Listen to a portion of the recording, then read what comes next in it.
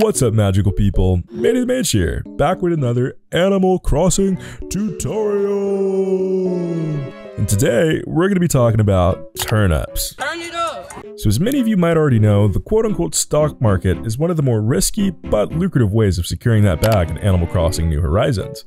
But there's a lot of guesswork and gambling that's required to always make a profit on turnips. So in today's video, I'm going to be showing you guys a special method that lets you know when to sell your turnips for maximum profit. That's right, today's video is going to be all about how to cheat the stock market in Animal Crossing New Horizons, Wolf of Wall Street style, baby. Now before we get into it, if you guys are new here, be sure to subscribe and hit that bell to become a magical person yourself, and to see more Animal Crossing content to come.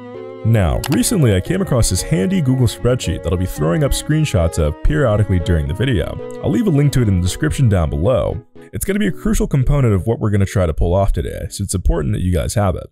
It might look a little complicated, but I'll show you guys step by step how to use it to your advantage.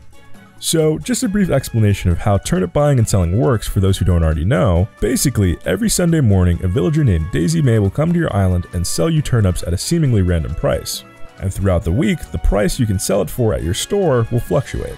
The goal is to sell your turnips at the right price for maximum profits, just like the real life stock market. And now at first this pattern might seem random, but what if I told you that it isn't? Oh, that's right. This method and this spreadsheet will give you the tools to predict the patterns of the turnip prices and sell when the price is right for you. You see, the turnip prices fluctuate in cycles, and if you can tell what cycle you're in, you can pretty much predict the range of prices throughout the week and what day you should sell. So let's go ahead and take a look at this spreadsheet. If you look in the top left-hand corner, there'll be these yellow boxes, and that's where you're going to add the prices on each day, AM and PM.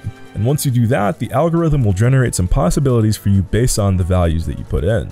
So this means the natural first step is going to be to buy your turnips. Make sure you note the price that Daisy May will sell to you for and add it to the very top left yellow box in the spreadsheet under Sunday. Now of course, since Daisy May only shows up Sunday mornings, you don't have to worry about filling in the PM price.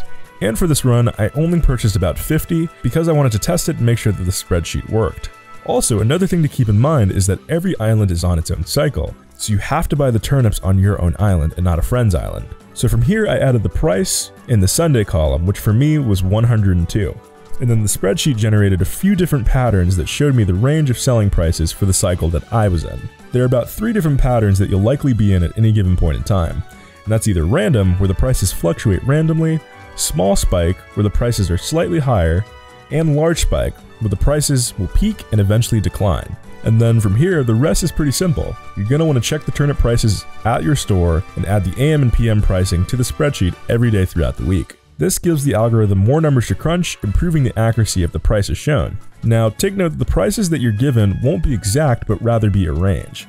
So for me, when it said 143 and 204, this meant that I was in a small spike cycle, and that my prices were going to be anywhere from 143 to 204.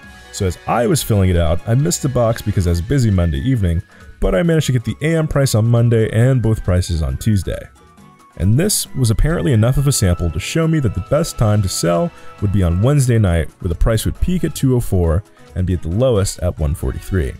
And just like that, lo and behold, I was able to sell turnips for about 176 bells at night on Wednesday, which effectively meant a profit of 74 bells per turnip. Not bad for my first run, but now of course, I need to mention that there is still some luck involved. This method won't always guarantee a profit, because sometimes you'll be at the low end of a high spike where the price is decreasing, in which case you won't really gain anything that week. So that's just something to keep in mind, kind of play it by ear, make sure you're paying attention to the numbers on the spreadsheet and how they move. But at least with this, you have the tools to cheat the stock market and make it work in your favor. And just like that, it looks like you've made it to the end of the video. So if you liked it, be sure to hit that like button. And remember to hit subscribe and hit that bell to become a magical person yourself and see more Animal Crossing videos like this. But with all that said, guys, I wish you luck in your stock market endeavors. Thanks for watching.